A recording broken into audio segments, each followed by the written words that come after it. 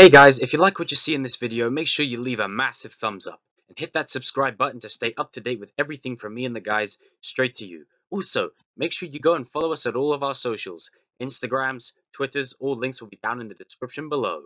Make sure you take your first step into a larger fandom and join us as we go viral. Enjoy the video.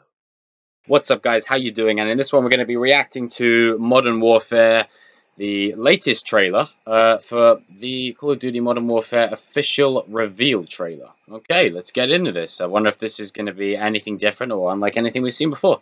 Let's check it out. And in 3, 2, 1, bang. Okay. Actual in-game footage. Well, let's hope so. The rules have changed. Nice voiceover. There's a fine line between right and wrong. And somewhere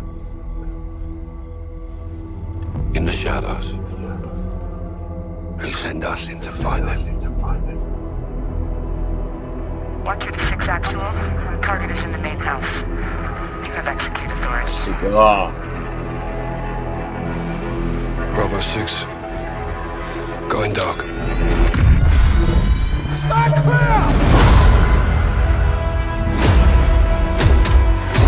Victor 6-4, green light. The soundtrack for this is on point. Weapons are now. We were in London, good.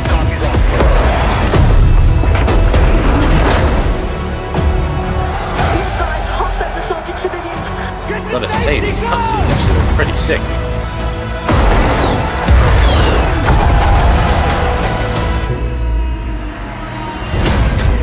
We get dirty, and the world stays clean. That's the mission. The way that just lifted up there.